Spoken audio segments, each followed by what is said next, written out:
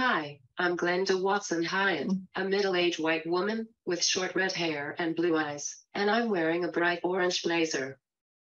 I am using my iPad to communicate. I'm a Master's of Applied Science student at Queen's University in Kingston, Ontario, although I am actually located in Surrey, British Columbia, where I am privileged to live, work, and play on the unceded, ancestral territory of the Kwantlen, Katsi, and Semiahmoo peoples. Today, I welcome the opportunity to present on the topic, Equity and Communication, Workplace Universal Design. Imagine you are advancing as planned in your chosen career when an injury or illness leaves you unable to verbally communicate as you do today.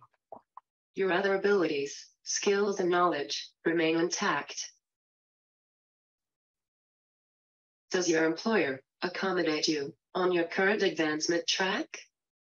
Or create another position for you, better suited to your diminished communication ability, but beneath your expertise, and at a lower pay grade?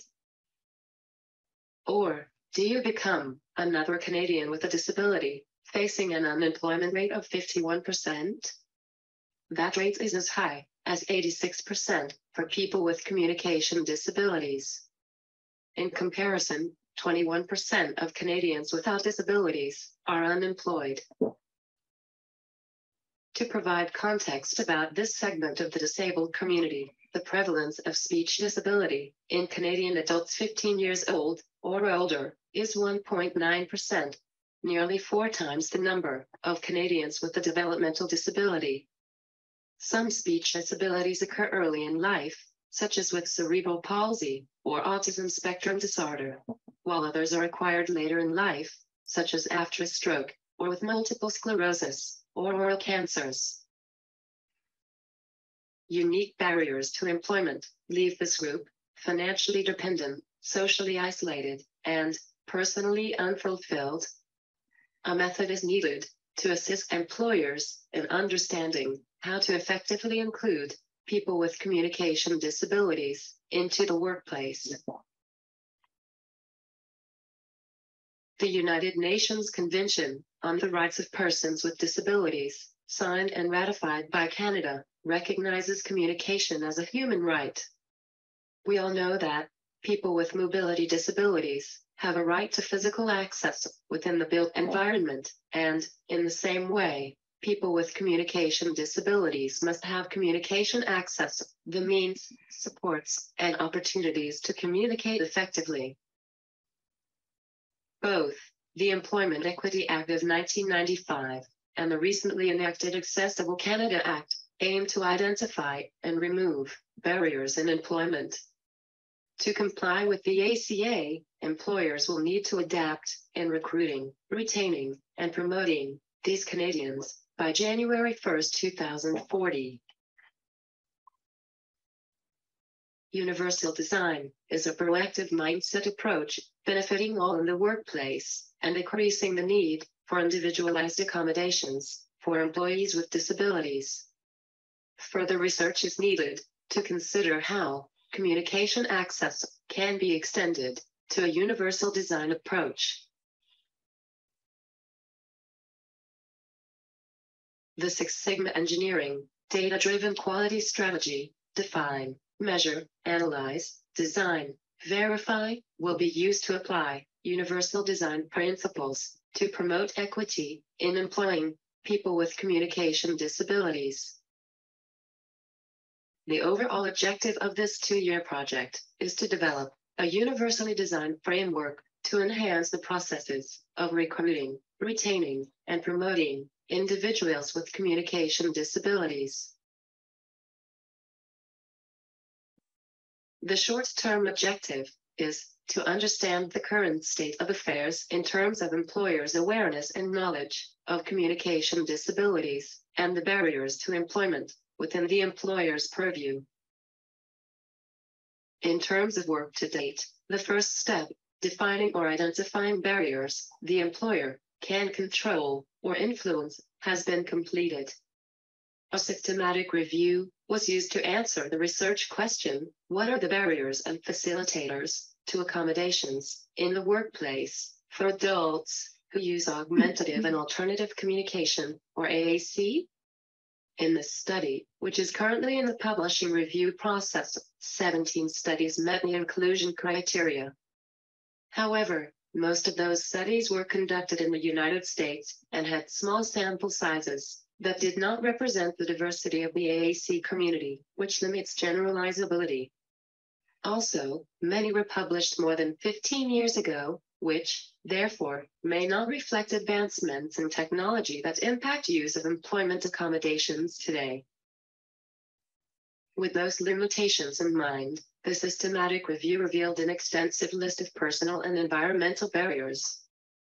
My research is focusing on barriers within the employer's purview, which include inaccessible workplaces, fast-paced environment, and supportive of time required for alternative communication strategies.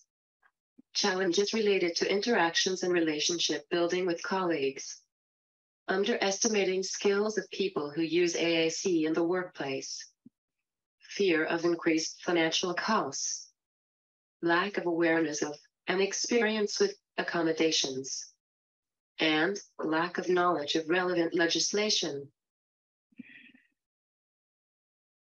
Moving to the analyze phase. In response to recent social injustice events, the Privy Council Office of Canada, the department that supports the Prime Minister and Cabinet, issued a call to action on anti-racism, equity, and inclusion in the federal public service on January 22, 2021. 90 deputy heads responded by letter, detailing the action their organizations have taken to date. A sample of 29 letters was analyzed to determine actions undertaken to increase inclusion. It is important to view these letters as a snapshot in time, rather than as detailed reports of accessibility and inclusion initiatives undertaken. Also keep in mind that private and many public sector employers have been legally obligated to accommodate employees with disabilities up to the point of undue hardship for the past 26 years. Initial analysis of these 29 letters shows that actions relevant to employees with disabilities include establishing accessibility champions, advisory committees, and employees with disabilities networks, creating accessibility action plans, reviewing policies, programs, and initiatives using gender-based analysis, plus to identify systemic racism and barriers to accessibility and disability inclusion. Piloting the Government of Canada's Workplace Accessibility Passport. Committing to include universal accessible washrooms in their workplace retrofits. And offering a medical exemption to the official languages training program for employees for whom learning an additional language would be problematic. Moving forward with this research, the next step is to survey and interview public service sector managers responsible for recruiting, hiring, and retaining employees to determine current awareness and understanding of communication disabilities and how to include them in employment equity initiatives. I hypothesize that the current knowledge of communication disabilities is limited to including individuals with hearing and sight loss, and to those requiring alternative formats. As the medium-term objective is to create tools to use in recruiting, hiring, and retaining people with communication disabilities. At the design stage, a framework with explanatory materials will be developed. And, lastly, feedback will be elicited from people with communication disabilities and their allies on the framework and accompanying materials to verify the content accurately and appropriately reflects their unique barriers when seeking employment. Necessary revisions will be made in an iterative manner. Nearly 500,000 Canadian adults are living with speech disabilities. Developing a universal design strategy to promote equity in employing these individuals would tap into an underutilized labor pool. Increasing the employment rate of this segment of the disabled community could result in thousands of Canadians with communication disabilities being employed, increasing financial independence, meaningfully contributing to society, and, hence, improving their overall quality of life. I'd like to acknowledge, this research is funded by Government of Canada's Accessibility Standards Canada Research Grant. If you have any questions, feel free to email me at glendalwh@gmail.com. Thank you.